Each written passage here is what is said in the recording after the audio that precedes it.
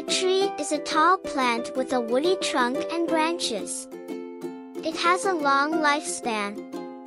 The roots, trunk, branches, and leaves are the four main parts of a tree.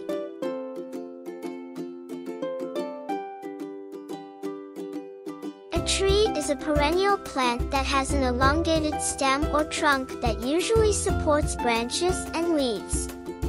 In some cases, the term tree may be narrower, encompassing only woody plants with secondary growth, plants suitable for lumber production, or plants taller than a certain height. The bud is the starting point for tree growth and branch lengthening.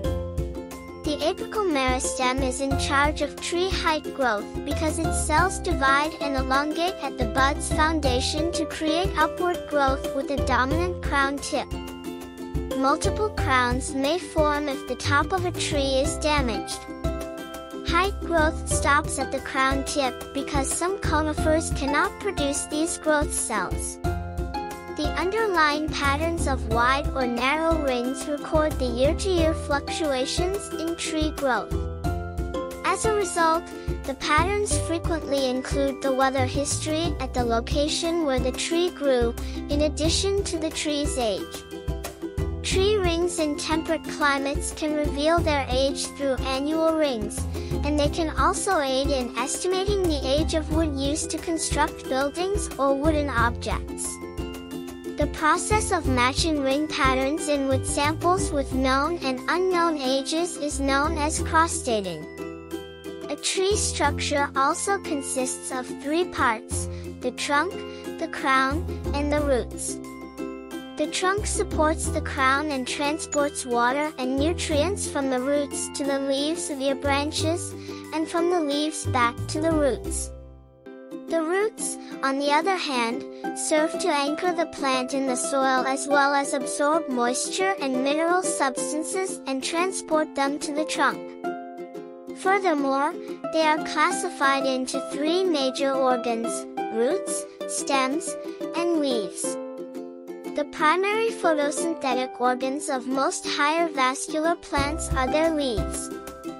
A continuous vascular system connects them to the rest of the plant, allowing for the free exchange of nutrients, water, and photosynthesis end products, particularly oxygen and carbohydrates.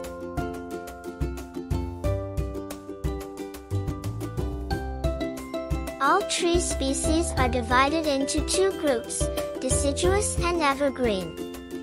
Deciduous trees. The term deciduous refers to falling off at maturity or tendency to fall off in horticulture and botany. Deciduous trees shed their leaves at the end of the growing season. The leaves of tropical and subtropical deciduous trees fall as a water-saving mechanism during the dry season. These latitudes do not have the same reduction in daylight hours as temperate deciduous trees. In North America, Europe, and temperate countries, deciduous trees such as oak, walnut, elm, and maple shed their leaves in the fall. This is usually followed by the leaves changing to lovely colors like orange, brown, and yellow. During the dry season, deciduous trees in tropical countries shed their leaves. Evergreen trees, unlike deciduous trees, do not shed their leaves in the winter. They instead remain green for more than one growing season.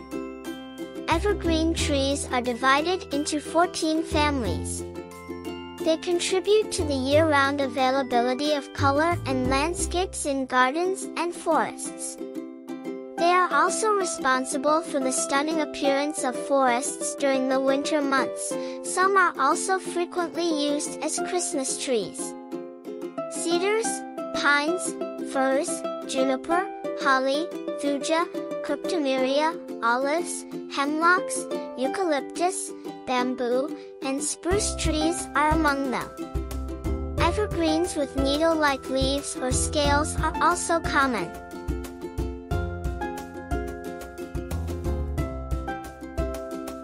Trees benefit everyone, not just the environment. climate change is exacerbated by excess carbon dioxide, CO2, in our atmosphere as a result of human activities and pollution. They help by absorbing and storing CO2 while releasing oxygen, which humans require for survival, back into the atmosphere. Water evaporation from parched lawns is reduced by tree shade. Most newly planted ones need only 15 gallons of water per week. Trees add moisture to the atmosphere as they transpire.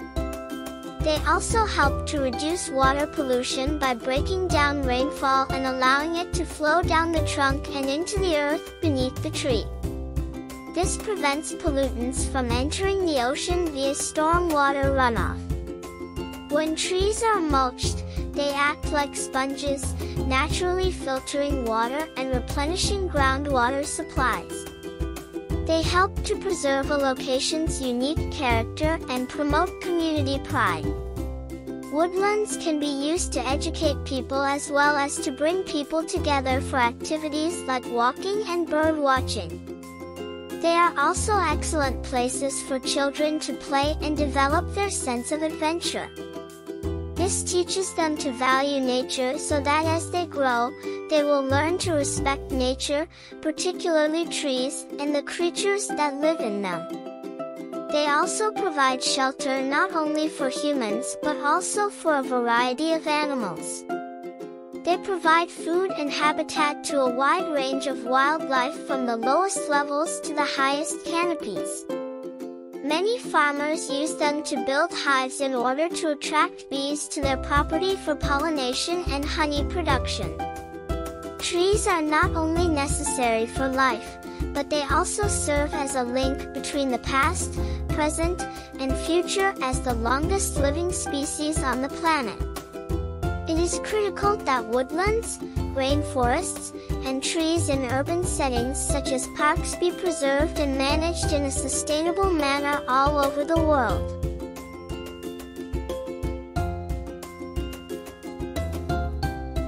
There are many ways to save trees, one of which is to use less paper. While continuous tree planting is required for paper production, the amount of energy and resources required to produce paper is not environmentally friendly. Find ways to reduce your reliance on paper whenever possible. Look for alternatives to common paper products like cardboard, printer paper, and paper cups. When purchasing paper, it is critical to inspect and read the packaging to determine whether it is made of recycled materials. Purchasing from environmentally conscious businesses can also help. It's great if you recycle on your own, but if you don't support the manufacturers who use your recycled paper, they'll struggle to justify the additional cost. Reducing meat consumption also helps to protect trees by preventing the destruction of vast swaths of forests and woodlands to make room for all the animals. The use of social media platforms to disseminate information about tree conservation could be beneficial.